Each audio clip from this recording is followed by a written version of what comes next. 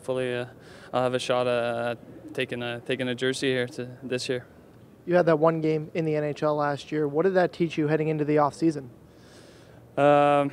Just it's real motivation boost too. Just you get that feeling of being in the NHL and you just want to be there more. So it definitely motivated me to work harder and really get the spot here.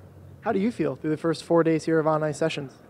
It's been tough and hard, and but good. It's been a lot of fun playing hockey again. So I'm really excited to be here, and it's been a good 4 days so far.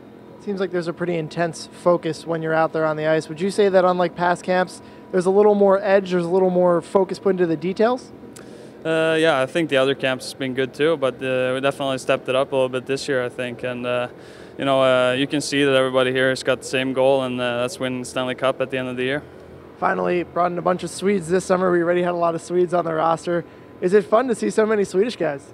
Yeah, I think we might change the official language in the locker room to Swedish now, but we'll see.